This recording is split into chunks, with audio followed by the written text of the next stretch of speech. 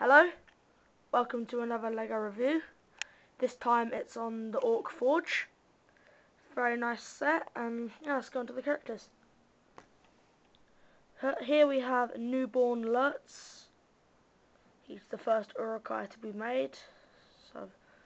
And he's got a six-pack. He's like nice heads. Sorry, you can't see it very well. The camera's not very good. So that's pretty nice.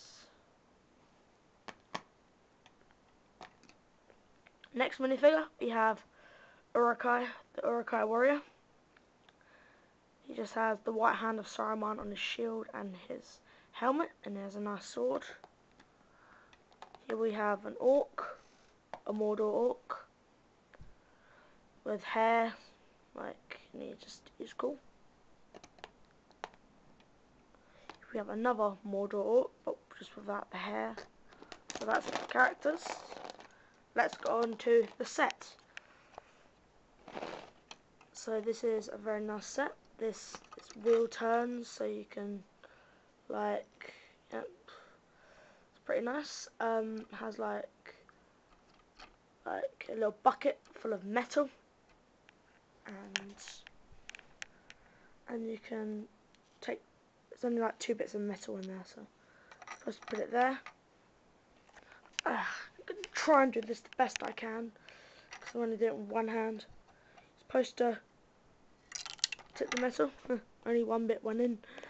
Yep, so it's in the cauldron, and then you put it on there, and then the light brick lights up, which is very nice. So yeah, put the bit of metal in there.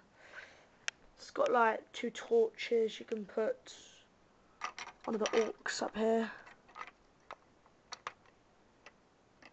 Very nice. And we have a cool feature, which you can get this, and you can put Lurtz inside her, and it's like the Uruk-hai birthing pits, where they dig out all the orcs, so like take it out, and then Lurtz can come out.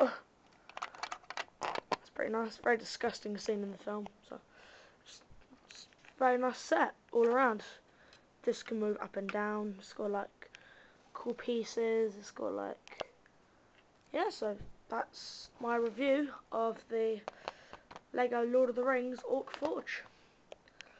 Hope you enjoyed this review, and please subscribe to me and like my videos, please.